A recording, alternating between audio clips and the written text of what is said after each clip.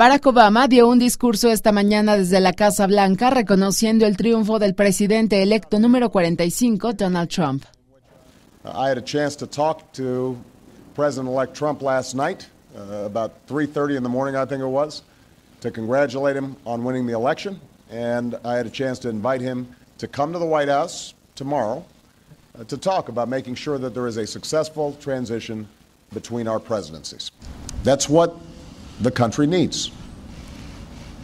A sense of unity, a sense of inclusion, a respect for our institutions, our way of life, rule of law,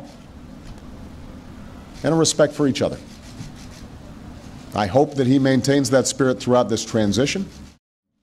Reconoció el arduo esfuerzo y trabajo que se ha hecho durante su administración de la mano de su equipo, incluyendo a Hillary Clinton, quien se desempeñará como secretaria de Estado y posteriormente como candidata por el Partido Demócrata por la presidencia. I also had a chance last night to speak with Secretary Clinton, and I just had a chance to hear her remarks. I could not be prouder of her.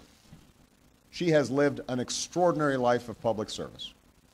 She was a great First Lady. She was an outstanding senator for the state of New York, and she could not have been a better Secretary of State.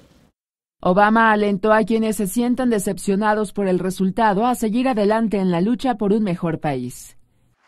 Con información de Aileen González, Notimex.